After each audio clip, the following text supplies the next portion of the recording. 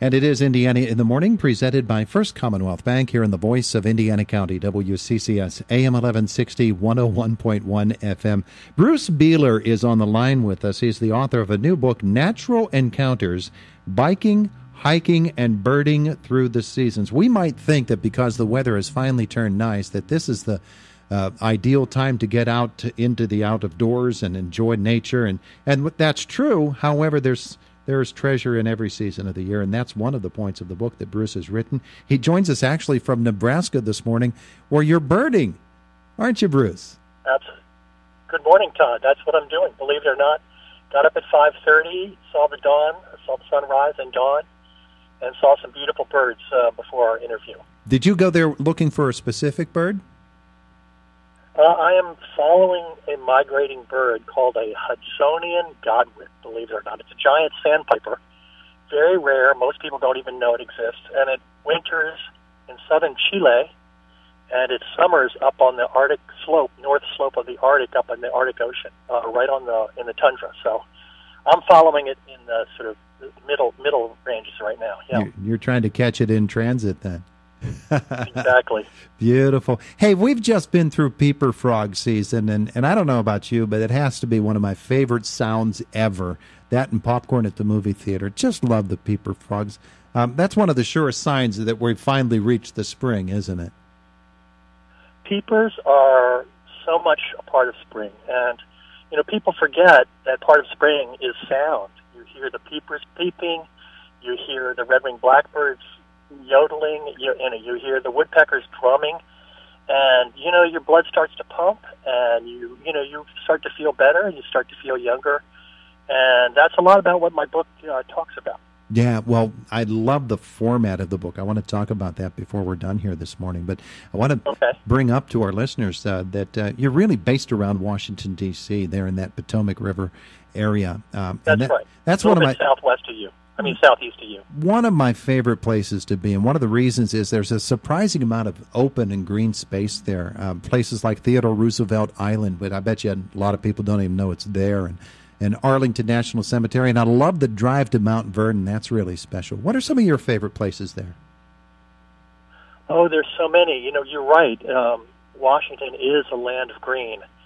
There's so many parks. There are parks in the city. There are parks in Virginia and Maryland. There's so many. Huntley Meadows, a particularly beautiful one. It's about 10 miles south of D.C. area.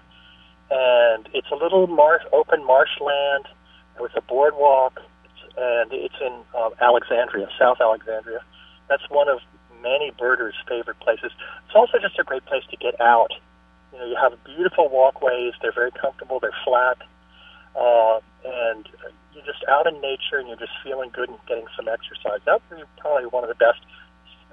Teddy Roosevelt Island certainly is one. If you like the woodlands, you can get in that. You're just across the river from D.C., and you think you're someplace far, far away. So Rock Creek Park, a huge park that cuts through north-south in D.C., the upper part of Rock Creek Park, again, the beautiful ancient woodlands that you can ride through, you can run through, and you can go bird watching. There's just too much to do, really.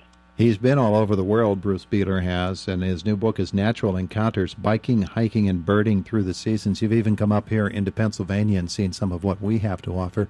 If you're going to live in this part of the world, you'd better be prepared for any kind of weather, because if you aren't, you're going to be miserable for a lot of your life.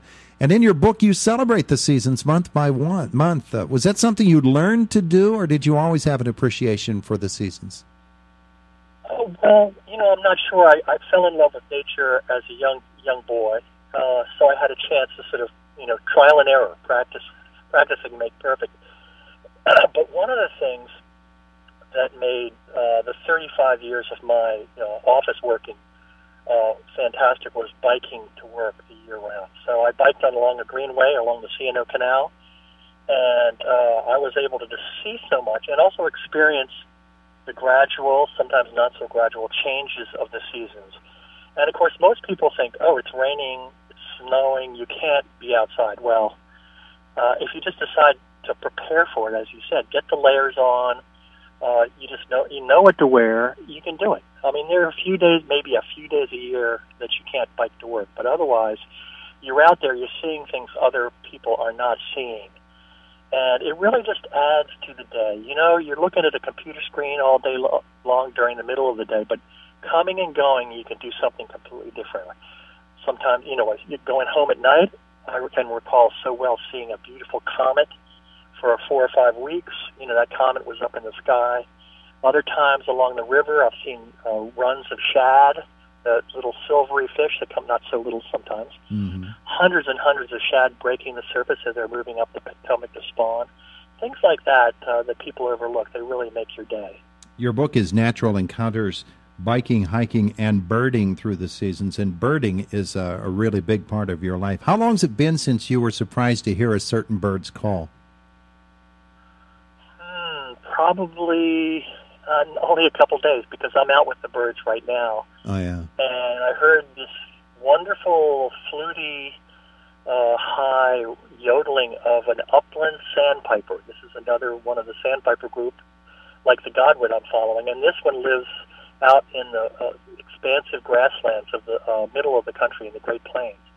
And it does this display flight high over in the sky, and it does this song while it's doing that. And I've only heard it 3 or 4 times in my life, so when I heard it the other day, it was quite special. What happens to you when you do that, when that happens, when you hear something you haven't heard before or haven't heard in a long time? Well, I think, just like any special occasion, a few hairs on the back of your neck stand up. You just feel, suddenly you say, I'm going to remember this for quite a few days. It's one of those special moments in time. You may remember it your whole life because that really gets baked into your brain. And it's those memories that, there's memories of nature especially, all sorts of memories, but the nature memories go into your, that system of recall, and you can pull those out from time to time when you need them, and they really make you feel good. Bruce Beehler is our guest. He's a research associate in the Division of Birds at the National Museum of Natural History in Washington, D.C., which is an amazing place all by itself. He's been a scientist in conservation for the Smithsonian Institution. He's worked all over the world in a number of different venues. So this book, when you were putting it together, because you've written a number of books, it seems really like a personal book to you. Did it have any sort of a different feel to it as you put it together from some of the other books that you've done? Well, this book it essentially wrote itself because it was the story of how I fell in love with nature and learned how to connect with nature on a daily basis, on weekends, and even on the special occasions when you go out for maybe 5 or 10 days, go someplace special far away, and it's really those 3 sort of units of appreciation. That you can really wrap nature into all the things you're doing, and the book tries to be a little bit of sort of demonstrating how anybody can really bring nature into their lives, whether it's birds or whether it's wildflowers, whether it's frogs singing, or trees or, whatever. Bringing that into your life adds that extra dimension, and you can do that, really have that extra dimension, make your life more satisfying year-round. And that's really what the book sort of demonstrates. One of the big parts of the book, with little treasures hidden all throughout it, the illustrations. Tell me about those. Sure. My good friend, close friend, John Anderton, a wonderful artist, and this is the 4th book he's done for me. And so we've been working together, I think, for more than 25 years. And, I would just tell him what I was wanted to show the reader, and he would sort of capture that. Sometimes I'd send him some photographs, and he would, do research on the internet and really pull together, the picture of the gray fox at the very beginning of the book is glorious. Mm-hmm. What we really wanted to do was sort of show the common, regular species of mammals and birds and insects and frogs, lizards, things that you would see, but maybe you're not looking for. And it really does add to the book, I think. One of the things that we notice here in our part of the world is the re-emergence of bald eagles, which they're not exactly everywhere, but they are more and more evident around our area here in Western PA. Do you ever get to Western PA, and what are some of the exciting things you know about birds and wildlife here in this part? Well, I think one of the special places is Powder Mill Nature Reserve. That's not too far. I think that's a little southeast of you. Mm-hmm. I had a friend who worked there for a number of years. That's a wonderful place. Western Pennsylvania is gorgeous. You know, it's a little behind us in terms of the seasons. The thing that strikes me is when I go in the spring from Washington, D.C. to Pittsburgh, you're sort of going back in time because you're higher and cooler, more continental. And so spring comes a little late to you, which makes it all the more special. But there are so many, you know, lovely little corners, nooks and crannies there that anybody can get to. Most of these places are free. The nature is free. The joy that it gives you is free. It's quite a wonderful thing. So you don't have to travel far to get to these great things. Yeah, and we have a pretty vibrant birding community here. There are a lot of people. It really is a family, isn't it? The birding community all across the world. Absolutely, and the nice thing is you have all these local bird clubs. We have one in Montgomery County where I live, north of D.C. There's one in Baltimore. I'm sure there's a big one in Pittsburgh. And these, they again, birds and nature bring people together, and that's a real plus. That society of special interest is really quite wonderful. Bruce Beehler has been our guest. The book is Natural Encounters, Biking, Hiking, and Birding Through the Seasons. It is a wonderful little trip, and we enjoy it so much. And I want to thank you for being with us here on Indiana in the Morning. It was a great pleasure, Todd. Thank you. Have a great day. Find that bird, okay? I will do that. All right. Fingers crossed. Bye now. Bye-bye.